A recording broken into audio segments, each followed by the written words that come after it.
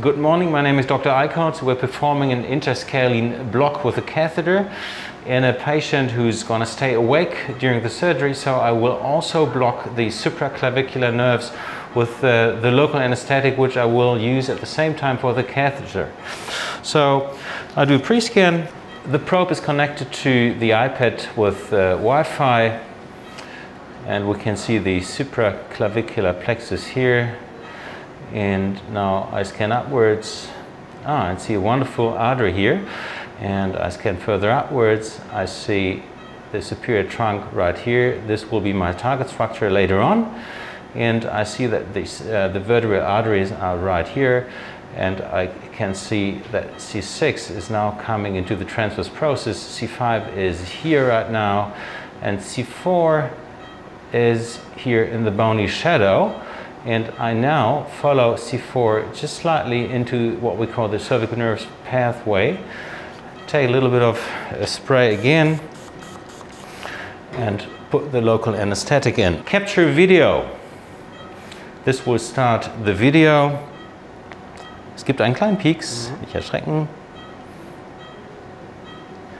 And I will now put the needle into this cervical nerve pathway and block the supraclavicular nerves first, and then also use the same injection for like subcutaneous tunneling towards my target structure. Now I proceed with preparation for like the sterile field.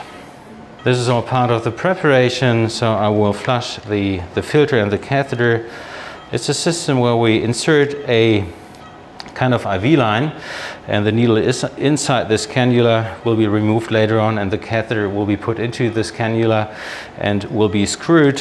And so it is actually not possible to insert this catheter like to whatever deepness you feel like. So it is a fixed depth of the catheter inside the cannula, so the openings of the catheter will be exactly in the position where the needle tip has been before.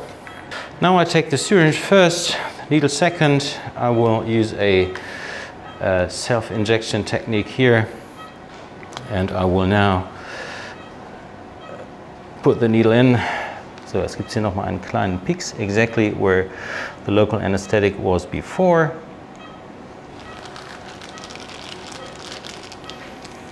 Freeze. Increase gain.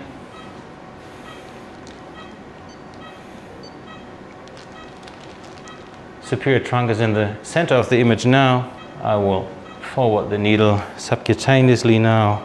Decrease gain.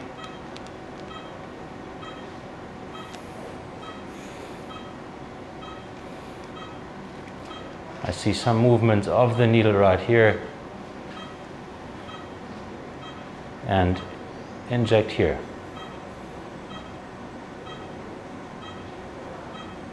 Posterior to the superior trunk.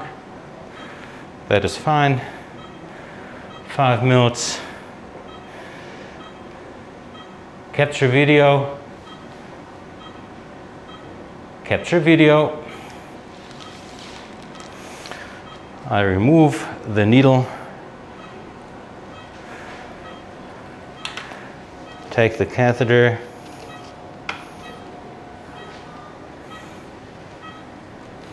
and the only thing that needs to stay sterile is basically this catheter tip. I insert it in a no-touch technique and fix it with a screw, with a lock, and make a catheter position control. Freeze. This is the superior trunk again, wonderful artery, medial to it, and get the spread right posterior to the superior trunk right now. Capture video. Capture video. Excellent. Good position. I will fix the catheter now, and we're done.